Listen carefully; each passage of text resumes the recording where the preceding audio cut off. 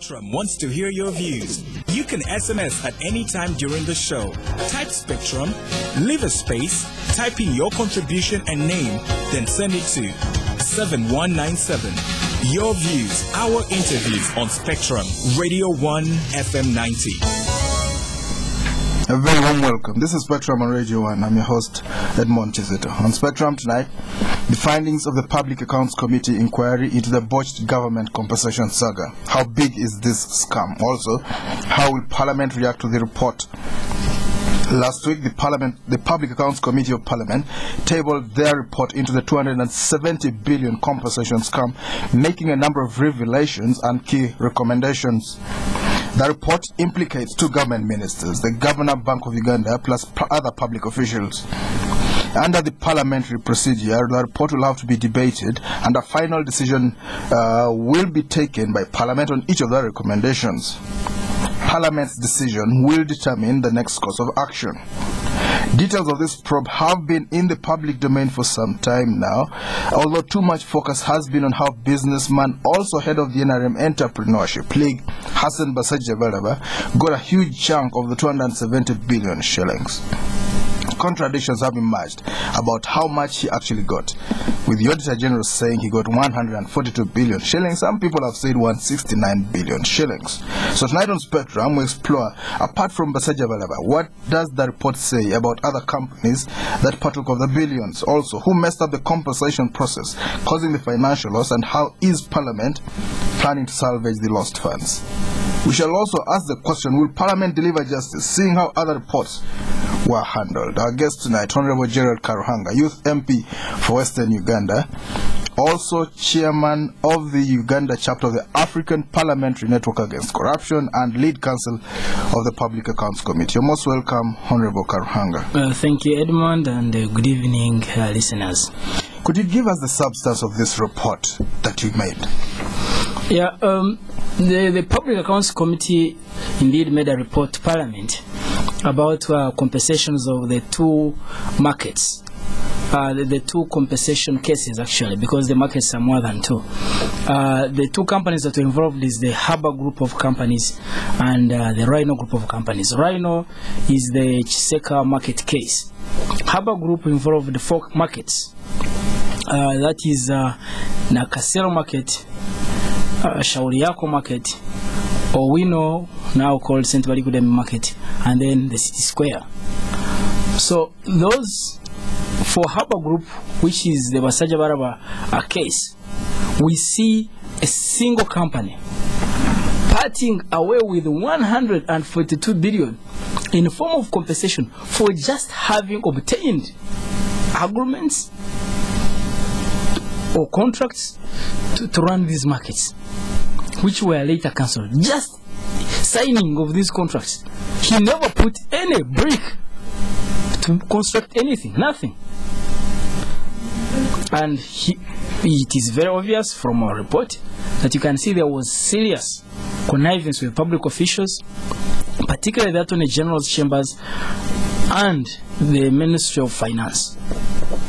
They worked out a strategy, probably shared this money, and it happened.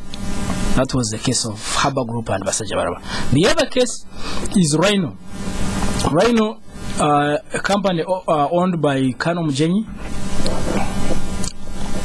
gets about first it gets about 6.8 billion, and then it appeals and asks for 8.1 billion.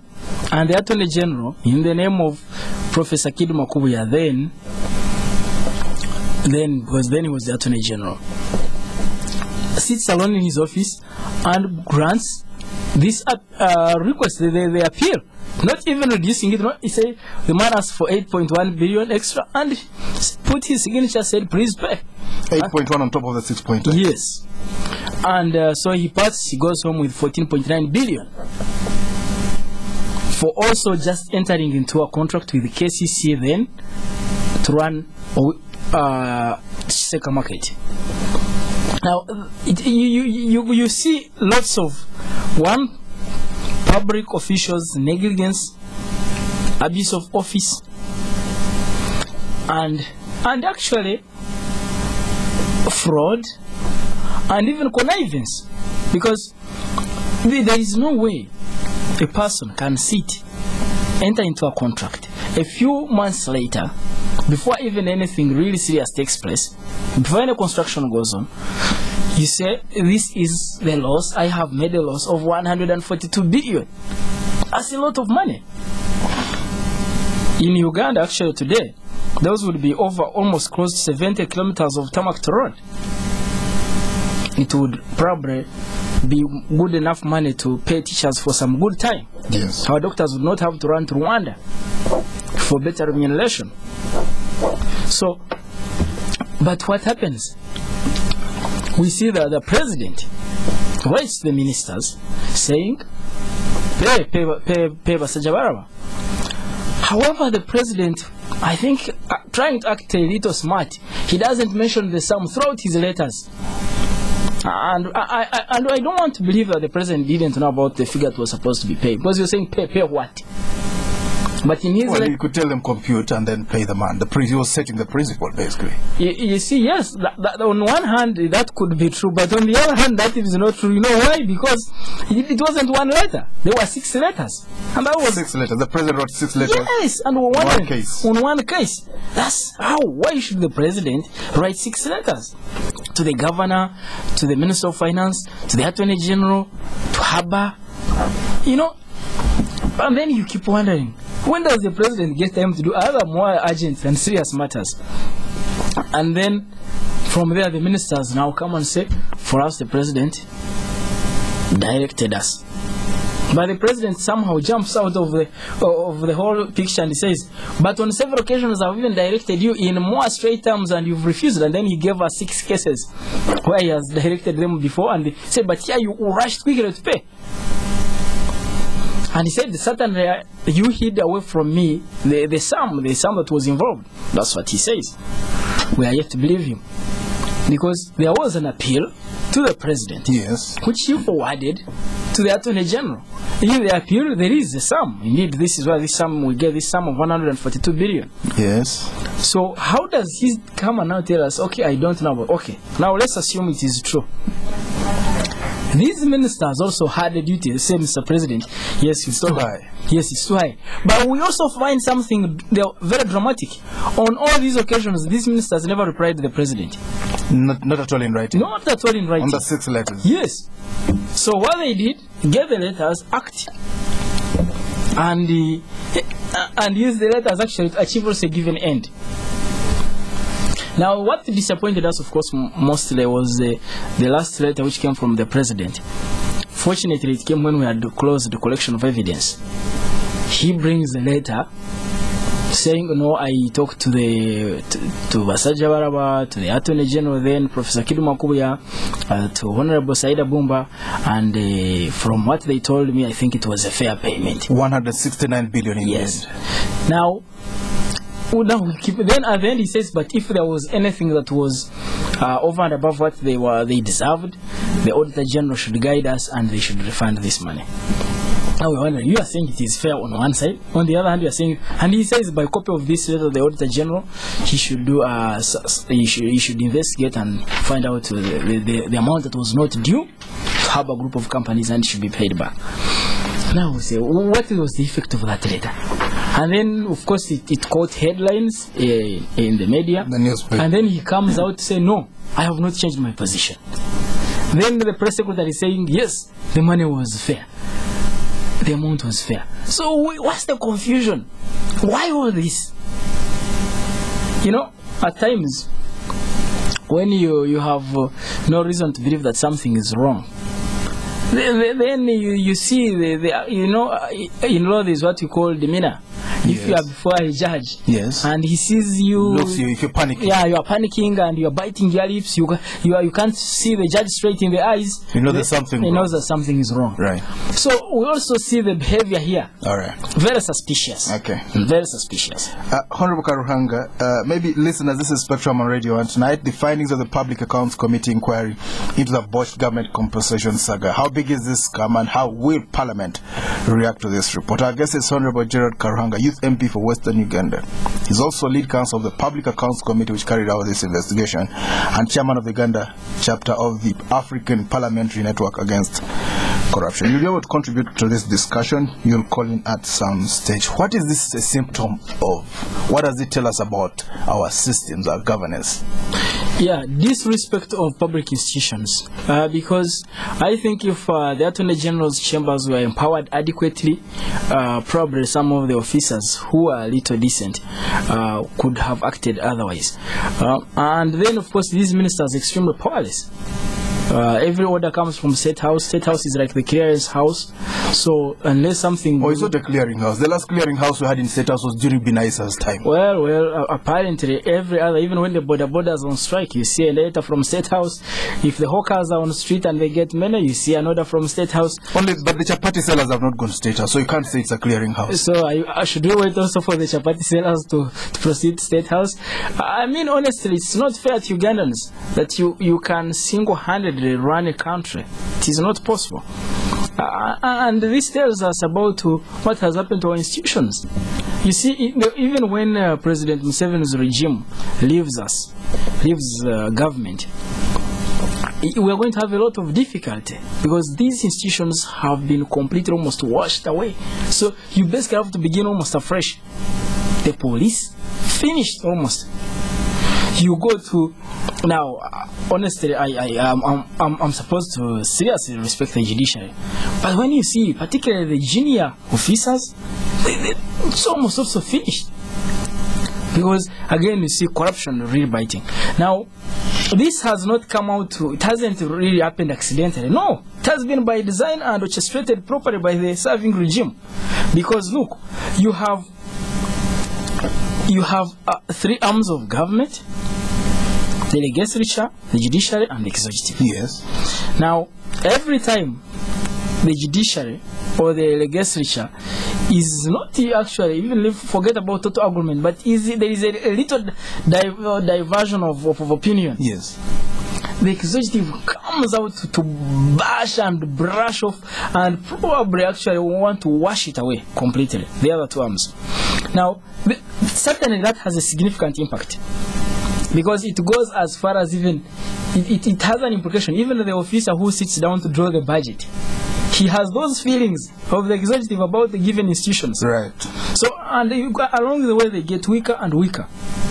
And that's why we say, well, where is the separation of powers? All right, let's go a little bit back. Let's move a little bit back upstream in this matter. We've looked at the symptoms, the effect, and the runner. Let's talk about the actual genesis of it. These men wake up. Is it something they planned ostensibly, knowing the end? Let's get these markets, let's get these parks, and then eventually the government will take them back, and then will ask for compensation. Do you think there was that level of complexity in planning? I think Basajja Baraba had an interest in running the markets.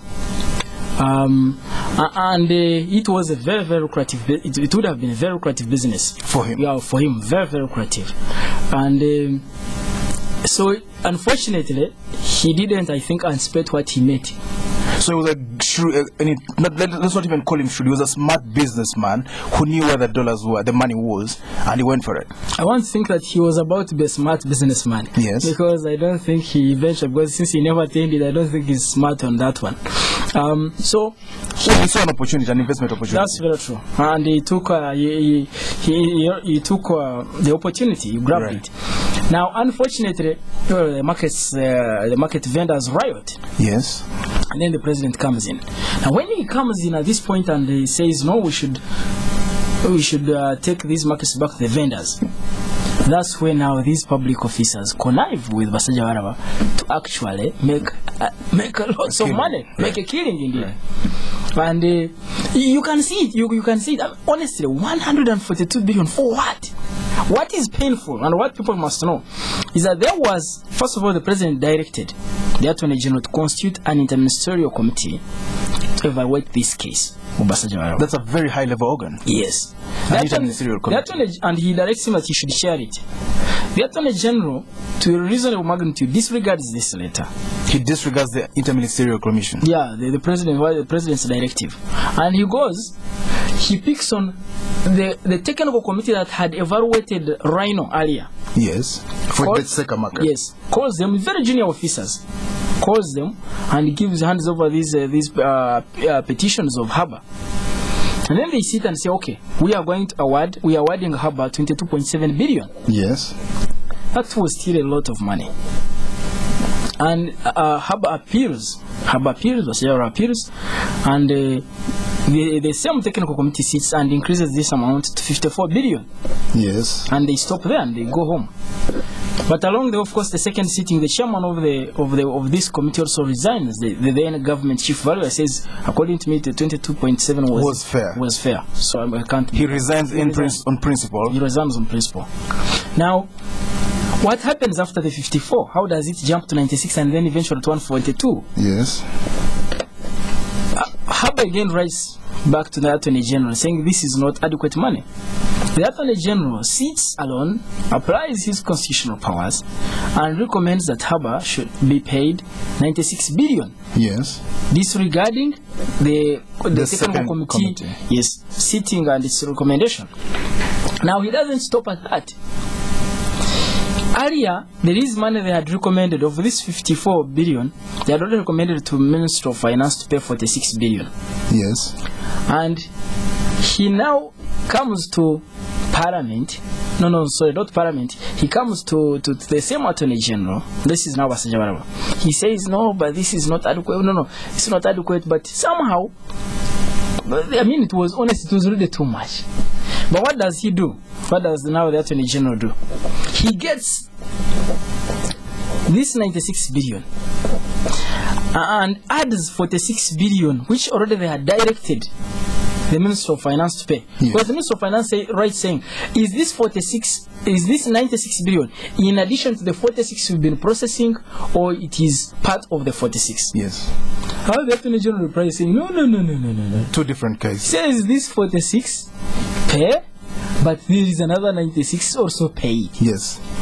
Now, when we ask the Attorney General then, Professor Kid Makuya, what justification does he give for this other 46? Yes. Is there. Now that's why the money becomes even over and above what Masajaro had claimed. What did you say? Just say? He's there lost. Is that an English word? Yeah. Well, I don't think it's English, but probably Swahili. Gone. Yeah. So, and it is painful because you are a professor of law, very highly respected citizen. And you sit in your office, use your constitutional powers to cause a loss of 142 billion to this country. Right. What is Saida Buba's case in this? The Honorable.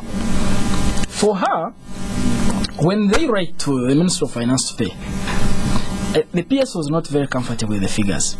So he writes and says, he writes to the Auditor General that I think you need to verify this. We've never had such a compensation list of this country. The Auditor General says, fine. He says, but this is quite complex. I need to hire an independent firm. So they say, it's okay, you can hire it, we shall find the money. And then he proceeds to hire KPMG. Yes. And they pay KPMG. One of the big four global accounting firms. KPMG is paid. It does the work very well. Now, a few weeks when they are just about to finish the report, just 2 weeks, the minister writes the Auditor General saying, should we proceed and pay? The Auditor General says, no, just give me a few weeks, probably 2, and I will get back to you with a report before you can pay this. The KPMG report. Yes. The day the Auditor General wrote that letter saying, wait for the report, money was paid. That's when the Minister of Finance wrote the Governor Bank. Saida Bumba. Yes. It had to be paid at full speed. Yes. That was an emergency. Yes. And quickly, it was the Governor, and of course with also some directives from the President, processed the payment. And the payment was also dramatic. Because how does he get the money? He doesn't go and repay him. No, what he says I have bank debts. Right. So I need letters of comfort from Bank of Uganda. Yes. Give them to me, and then I can get money from these banks, clear my debts, and then when the government pays me, you sort out yourselves. Right. And the governor writes the letters of comfort. After all, he had been elected by the president and the Minister of Finance. Yes.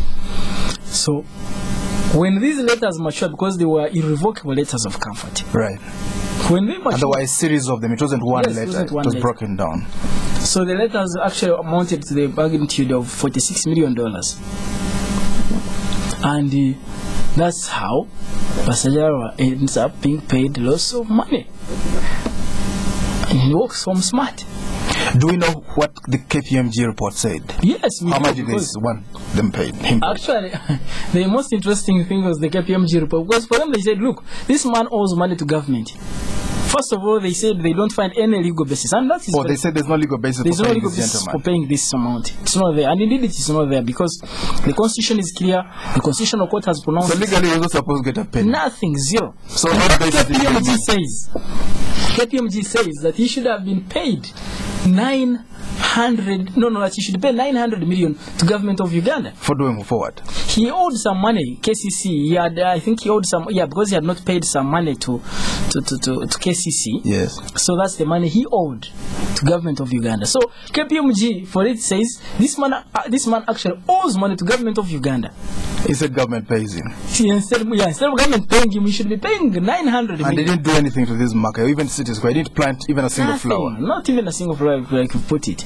So we keep wondering, what justified the payment of 142 billion? Certain things make you think you're dreaming. But, maybe it's an exciting time to be alive in our dear beloved country. Listeners, this is Spectrum on Radio 1. Tonight, the findings of the Public Accounts Inquiry into the Botched government compensation saga. How big is the scam and how will Parliament react to this report? We're going for a break. We'll be back.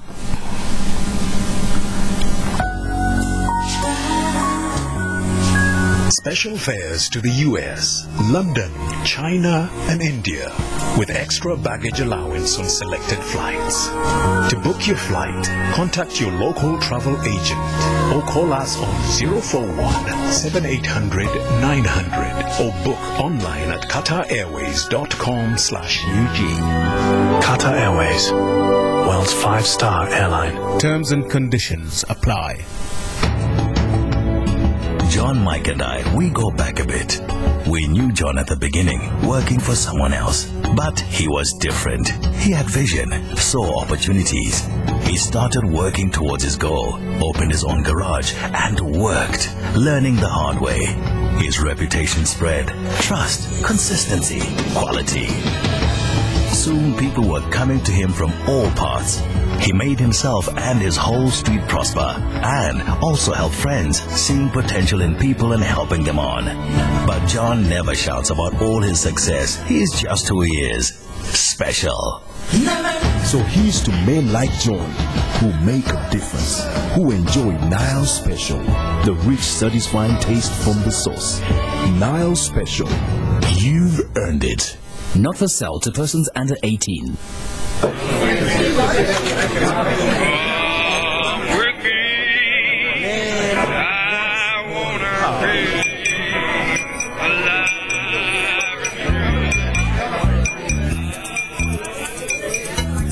I want to be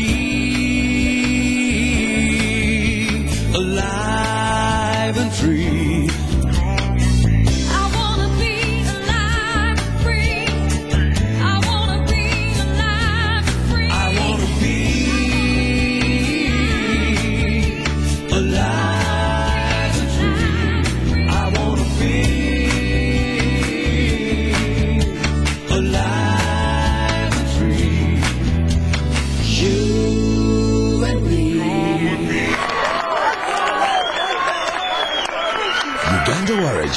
The spirit that binds us.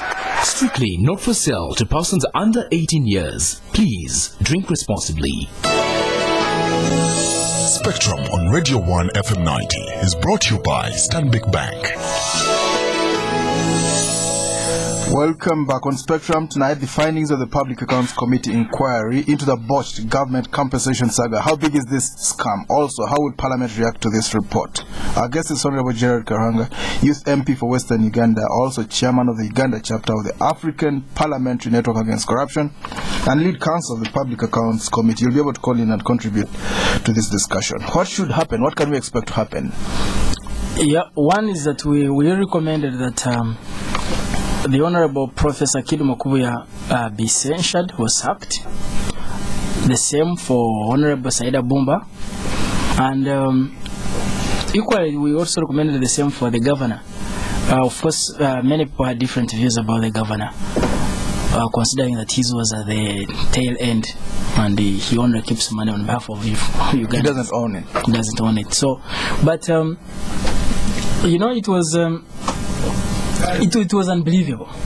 You just look at what was done, and you even wonder why people, first of all, forget about not fearing. At least have some little moral integrity, however small.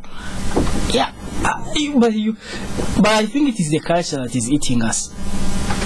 You see, these things don't happen from the blue. What no. Culture? Culture of what? Of theft?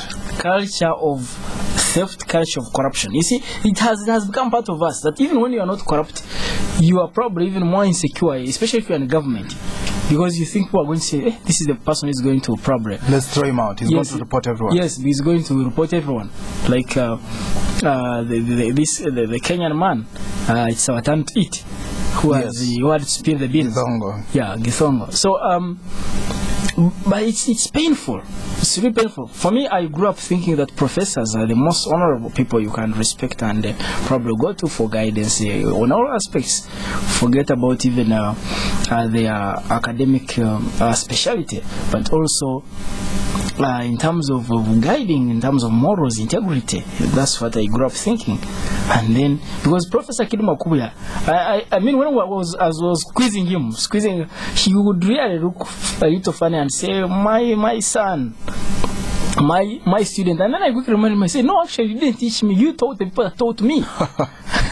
And so, and it was painful, honestly. And you see a lot indicting your own grandfather in court. Yes, you see a lot of dishonesty. It was really very painful. Is there a chance of this money getting recovered? Because, I mean, KPMG, which is a professional, it's one of the top 4 professional auditing companies in the world. Yeah. PricewaterhouseCoopers, Ernst & Young, and the fourth one, Deloitte & Touche. If they say there's no legal basis, and, you know, legally, Harbour should not have got this money, is it possible to recover all the money, 169 billion shillings? If the executive is serious about it. If the executive is serious, they can cut the losses and ask this man to vomit the money. Yeah, because are they going to do that? That's what I don't see actually happen, because... Well, but you are in Parliament, you can tell them, do this. You think they'll ignore it? On several occasions, including oil. The other day, you saw what the president did. It's just signed off the oil agreements, irrespective of what Parliament recommended. So, I think, I don't see the political will. Again, all of these things happen because there is no political will. If you have a clean leadership and people are willing to take care of Uganda's and Ugandans' interests, then you'll certainly see a fundamental change, not just written on paper and campaign posters. So, but how does this happen? This happens when we Ugandans actually stand up and say, this is what we want. You know, for me, I don't want to believe that the leaders we have are from nowhere. No, we can't just get the leaders we deserve. We must get the leaders we deserve. Yes. So if we sit back and say, oh, they bring money for doing campaigns and we eat the money and vote them, then the following day we should be able to take the pain in. So, and that's where it goes. Why don't we, I think we need really to begin educating our people. Yes.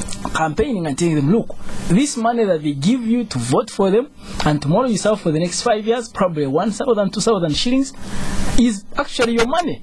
It is money from what you paid as tax. Once they give that message, then we can have clean leadership. That's very possible. In Libya, when he heard about Tunisia and Egypt, Gaddafi said, I'll give you 24 billion shillings to build houses. They didn't listen to him. They drove him out of town. What do you think is going to happen in Parliament? Let's look at the next 4 weeks, 4 months. Yeah, well, I see Parliament getting still more active as it has been, probably getting even more active. And I see serious cases. One, we have this report before us. We still have the UBC saga, or we have all those cases. There are also ministers involved in that. There are so many corruption scandals. I see Parliament actually really coming. You know the bicycle laws. You tried to buy bicycles from a man who deals in coconuts. Eventually, he died in a flat somewhere. I know, and that's the third guy we're talking about. Honestly, how do you steal money meant for 70,000 bicycles? You don't even deliver a carrier of a single bicycle. They gave us 1%, I think. The last time we had the war in Mombasa, we don't know if they crossed the borders. That has been said for the last 2 months, remember? Mombasa and Kampala, meanwhile. Well, the buses came in less than a week. Exactly. So where are the bicycles? Can't come. And bicycles can't come. Probably I want to think buses are more bulky, have much more bulky. Yeah. So, and you just don't understand how this keeps on going. And we seem to be comfortable with it as Ugandans. Honorable Karuhanga, you are an influential voice on corruption, but you sound apathetic. It's like you've given up. You don't even have hope. And the Parliament is vibrant, and you don't think there's hope of recovering this money. No, this is a signature scam. Not at all. If anything, I would want to really invoke Ugandans and maybe also provoke them. That look, it is us who must come out and do this. Don't leave it to Parliament alone, no. Because now let's talk about Parliament. There are things you can do. What do you think is going to happen? These men will be fired, the man and the woman, or what? Yes, I think as Parliament we can sack these two ministers. That one I believe. You can censure them. We can censure them. If the president cannot sack them, we shall certainly censure them. And I would honestly be very, very disappointed if the members of Parliament don't really support us and censure these ministers. I will be so disheartened because, again, what shall we tell the people? And you don't expect this money to be recovered at all? I pray that it is recovered. Is there a but I don't see the political in Parliament? Well, Parliament can make a recommendation. Yes, and we did. Yes, we did make the recommendation. We did make the recommendation. The report was tabled on the floor of Parliament. But how many things has Parliament recommended? Well, but for the record, you could have it on the record. We did. Parliament did. And we did, and I'm sure Parliament will agree with us that this money should be recovered. But let's wait and see. Well, but what would concern many listeners is that Gerald Karuhanga, a renowned voice fearless voice on corruption, you're sounding apathetic. I don't sound apathetic, honestly. You sound like you've given up. There's a bigger problem. I'm not about to give up. Because, I mean, if you have to fight a war, then it has got to take many battles. So there are some battles that will get hotter. This is just the beginning. I am not about to give up. If anything, I am encouraging every young person in this country to get up and realize that we constitute 78% of this nation, and therefore if we chose to take charge, we can get things changed. That's a fact. How can you do it? The first power that we have is the voting power. So 2016, yes. 2016. Or are you talking about the by-elections? Including the by-elections, I was very happy. What happened? There aren't too many. Luero, Entebbe. And I see more. I don't think the ruling party will win any of those. I don't. Why? Because of what is prevailing. Everyone realizes that indeed we have a corrupt regime. You're saying we have a corrupt regime? Yes. Why? A very, very corrupt regime. A few mistakes here and there in 25 years. Oh, come on. It can't be a mistake today, a mistake tomorrow, mistake the other day. Then again, you are mistaken to be in the government. You see? you probably want to go and graze cows or do something else. But, because seriously. Or grow tomatoes in a swamp. Oh, yeah, or something of the sort. No, it could be yams. So it's... Well, we can't be apathetic and we can't lose it. But how can we get... If you say it's a corrupt regime, how can you change that? Yeah. Patriotism clubs. We have a desk in State House. People should learn to love their country. You know, some of these things are so ironical. It's unbelievable. I don't want to go that road, but honestly, do you know which has patriotism in this country? We know the husband of Kakumba Masiko in State House. So now I think it's a cul-de-sac in your view. It's unfortunate. Some of these things I think are jokes. They just, and you waste lots of time. They get about 10 billion every year. I don't know for what. That money would probably go to teachers. So, and it's in the budget, you tell them, say, oh, no, teachers, we don't find any money in the budget for teachers. And you have all those big funds being wasted. All right, so let's look at Parliament again. This is put on the order paper, and it's debated. When can we expect that to happen? Tomorrow. Tomorrow you'll talk about this PAC report? Yes, tomorrow is when we get to this PAC report, and the members are very prepared. And by the way, very interesting scenario, most of the MPs already signed the censure motion for these two ministers, even before the PAC report is presented, because they have the facts on their fingertips. Yes. So I think it won't take so long. So it's a matter of time that these ministers will be part of our history. It's basically a formality that we are going to read the report and people listen to the details. But I think it is not going to take a lot of time. So at least we shall have a little blood on the floor. Two ministers censured. Yes, this will be now an Easter gift. Last time we promised a Christmas gift and you had it in form of Kawakumba. This time the Easter gift is going to be in form of 2. The anti-corruption movement 8 Kawakumba for Christmas. Yeah. Now you're giving us 2. You're making it bigger. Yes, and probably it will get. In fact, those who want to be ministers should begin really making the applications known and probably sent to the president.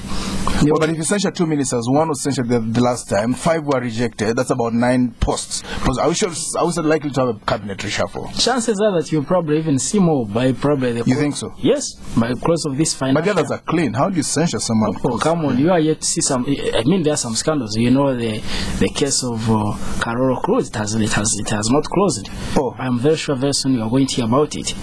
Again in UBC? Yes, UBC. So I mean, this is for me. I think it's only a tip. This is just the tip of the iceberg, and we can just I don't know. When we met the president as a public accounts committee, I told him, Mr. President, look, you have all these corrupt ministers around you.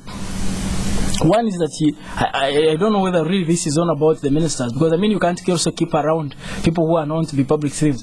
But I told him, look, why don't you actually sack all these fellows and appoint a new cabinet altogether? Why? Does he have evidence? That's what he said. He said, you see, I can't operate the He will be victimizing. I can't operate the. But he has the evidence. He says his intelligence is very good. He normally gets this. Even told Rwandan President Kagame that Uganda has many thieves. He didn't point any fingers. Well, let's hear from you, listeners. This is Spectrum on Radio 1. Tonight, the findings of the explosive Public Accounts Committee inquiry into the Botched government compensation. 169 billion shillings paid out. That's almost $70 million from a country that you thought was poor. Well, now you know. Or you should know better. You can call in our numbers 0414-348-111, 0312-260-390, 0312-261-390. Spectrum, hello? Hello? Alright, don't be bashful. Please talk to us when you call in. Hello? Okay. Hello? You're live on Spectrum, my friend. Your name? There seems to be an issue with those lines. I think somebody's going to work on them and then we'll be able to get you. Yes, hello? Yes, sir, your name? Yes, sir, your name? You're live on Spectrum, sir. Your name? Hello, Edmond. Yes, sir, your name? You're live on Spectrum, your name? I'm afraid I can't hear very well. You're live on air. Please go ahead. Oh, yeah. Thank you very much for the opportunity. My name is Ahmed. Yeah, I would like to tell Gerald Karuhanga, Honorable MP, that what you're doing is very honorable. But I'm wondering why as Parliament, you cannot really move ahead and put a bill where all these ministers should actually, as soon as they are censored for corruption, large sum of money, like 142 billion, being negligent in such sums, why shouldn't you really go ahead and get all the property they have to try and recover the money, to set a precedent for anyone who will joke around with public funds? Thank you very much. Spectrum, hello?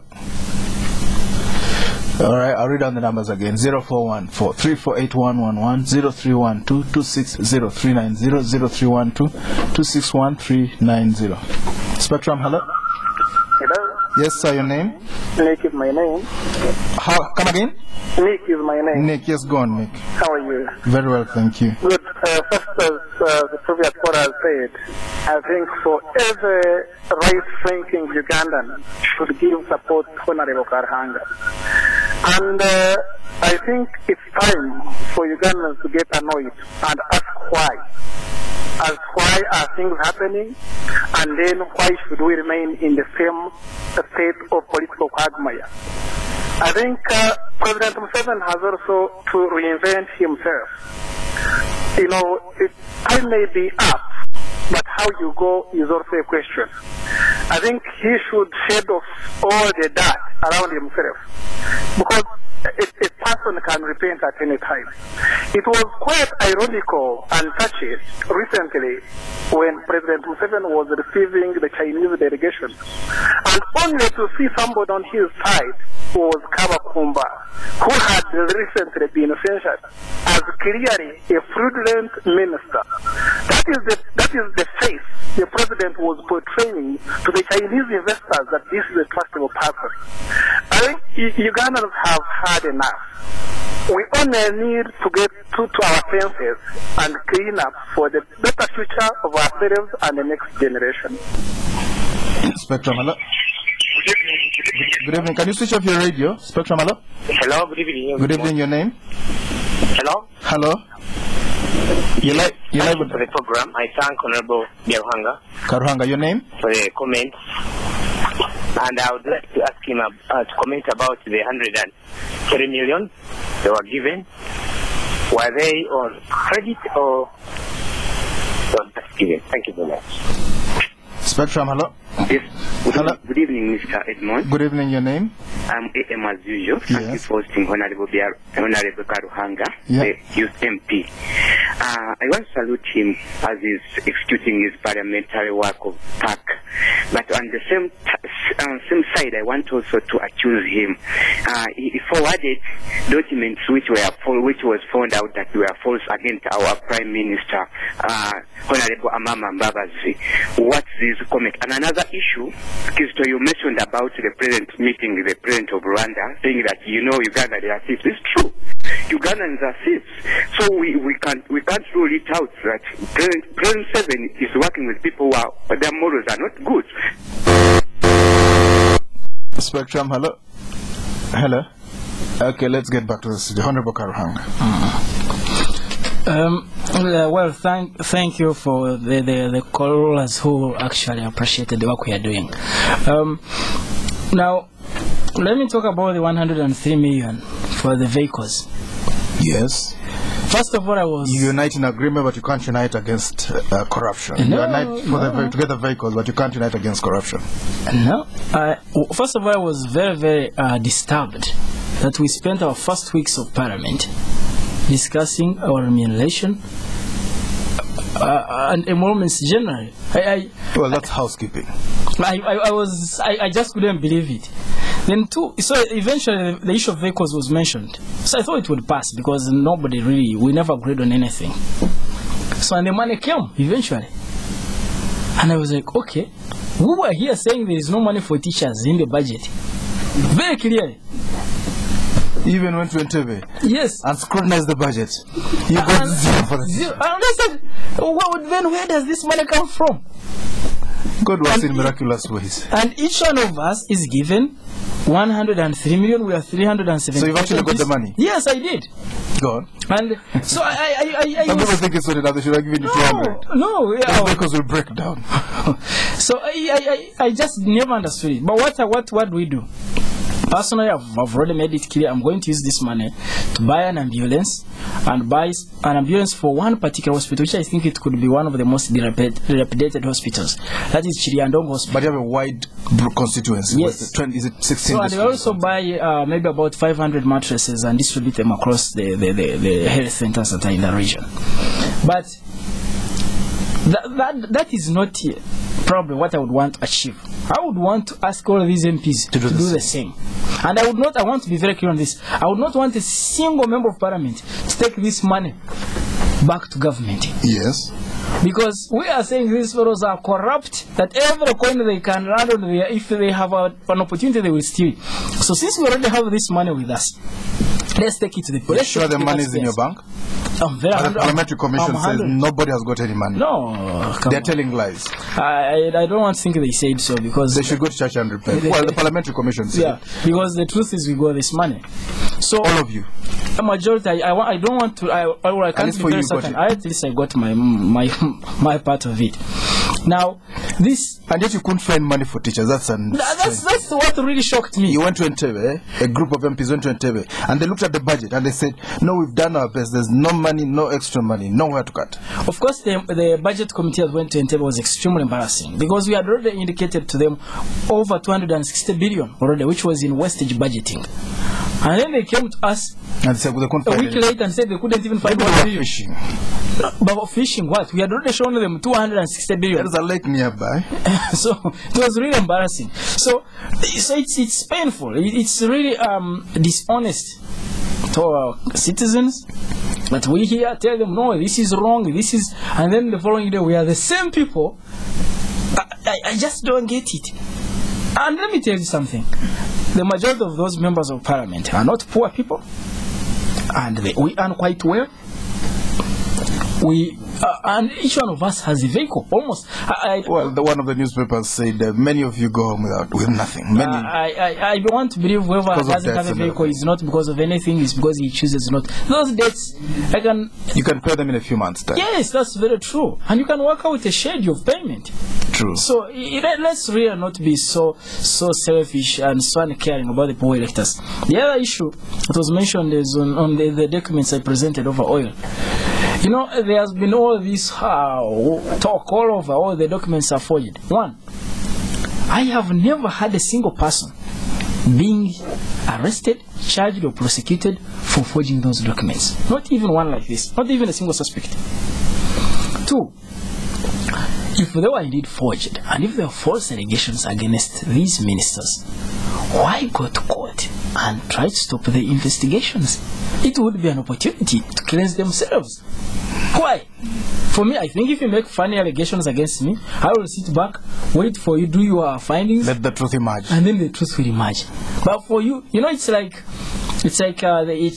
you have a very nice cock, it disappears on a village, and you suspect that it is in someone, in let's say John's house. Yes. And then you reach John's house, he says, I have not stolen any chicken, but I cannot open my house. So they say, please open, because you've seen. No. And he says, I will not open this house.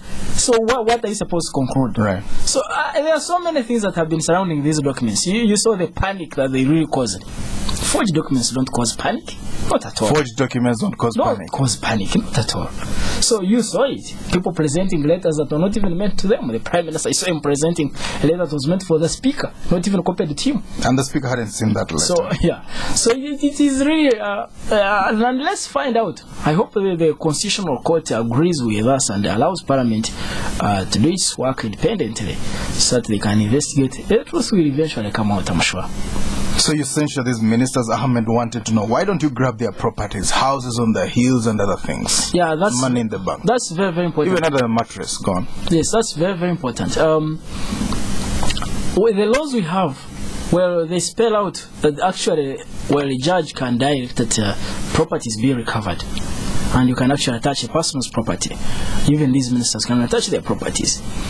But there is no specific law, and that's why the APNAC members, APNAC stands for African Parliamentarians Network Against Corruption. Yes. That's why we've already agreed that we should move a private member's bill entitled the Forfeiture Act.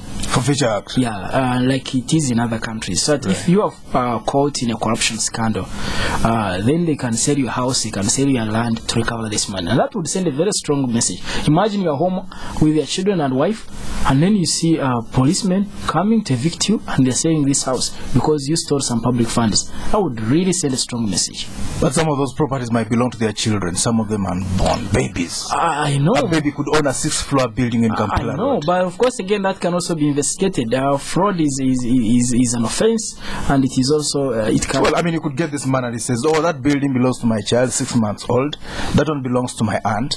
What do you do? No, that's what I'm saying. Is that can still be recovered because again, how you draw a circle around the man. No, you can do further investigations and find out. Say how first of all you question. Say how did this 6 months old child? How much did he save every month? Yes, probably yes every month, and that is if probably they are even able to discern in the 6 months.